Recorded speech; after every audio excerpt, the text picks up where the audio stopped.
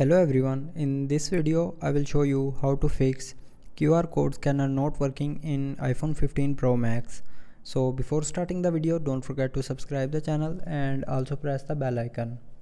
So to solve this problem, first of all open settings. Now in settings, scroll down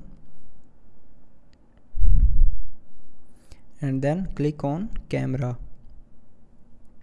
Now in camera, make sure you turn on scan QR codes button.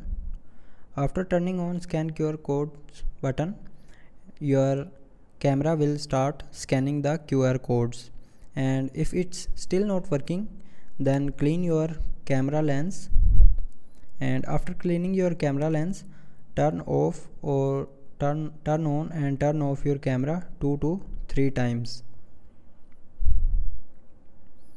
And now your camera will start scanning QR codes, and if it's still not working, then open settings and click on general. Now in general, click on software updates and then update your software to latest version. If your iOS is not updated to latest version, update it to latest version. So after updating the software to latest version, restart your iPhone. So to restart, click your power button and volume down button at the same time.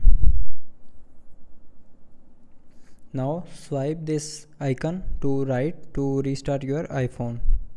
So after restarting, your camera will start scanning QR codes in iPhone 15 Pro Max.